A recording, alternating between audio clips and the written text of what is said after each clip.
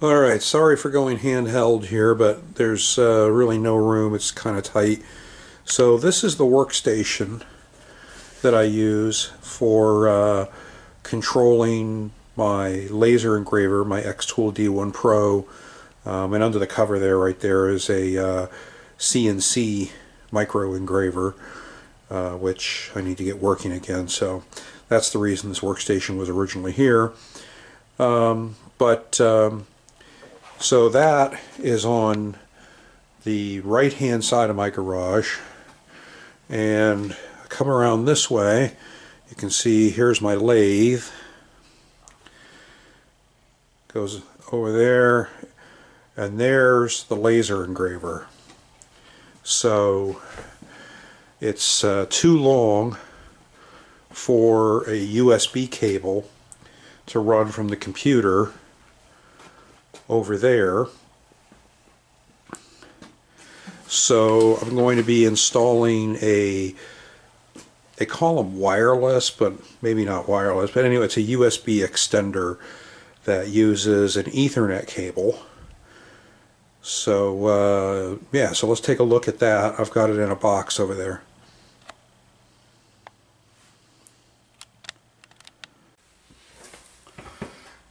So this is the USB extender kit I bought. So, pretty simple. Two little boxes.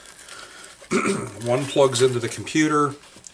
One goes at the end of an Ethernet cable, which I forgot how long they said that you can extend.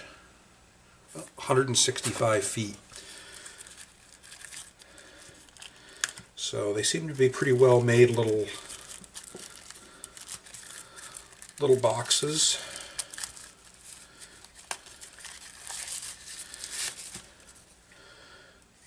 So the Ethernet cable plugs in here, power supply here, and then you've got 4 USB ports coming out.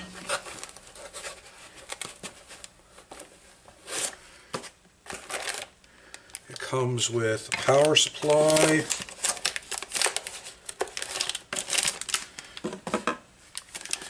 and one USB cable. So I need to go dig up an Ethernet cable. I'm sure I've got one somewhere in my stash of cables.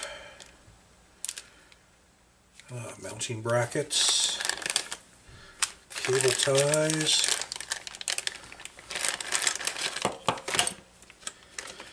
and the adapter to plug into North American outlets.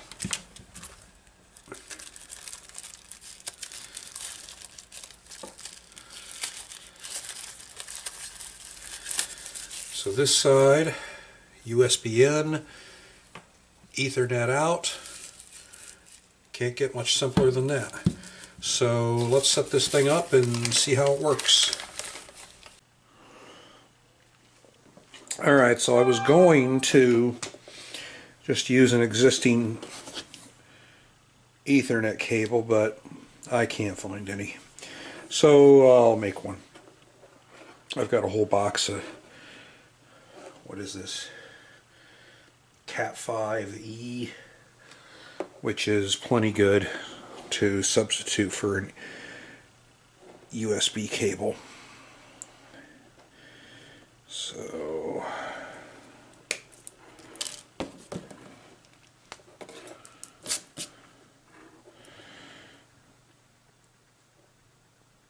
hardest part about this is that is one thing.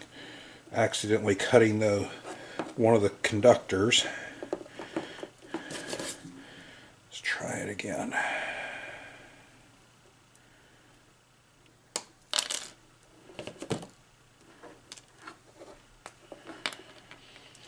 And then the second hardest part is just getting all these little twisted pair wires routed to the appropriate pin.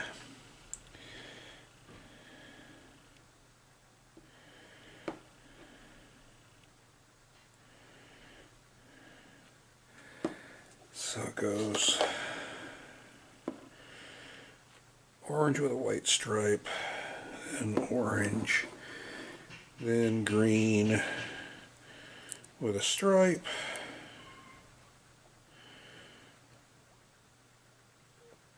I guess it doesn't really matter because it's the same on both ends. Then blue,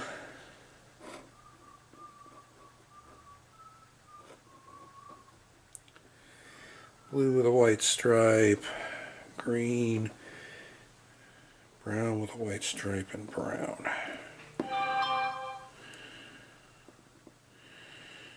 So there we go.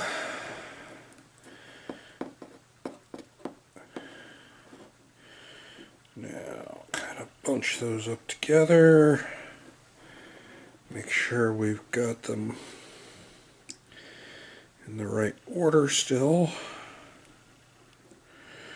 And as you feed them into the jack kind of narrows down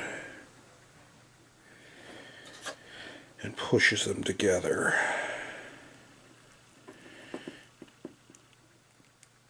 And then they go up in there where the conductors are. Pop it in the crimper.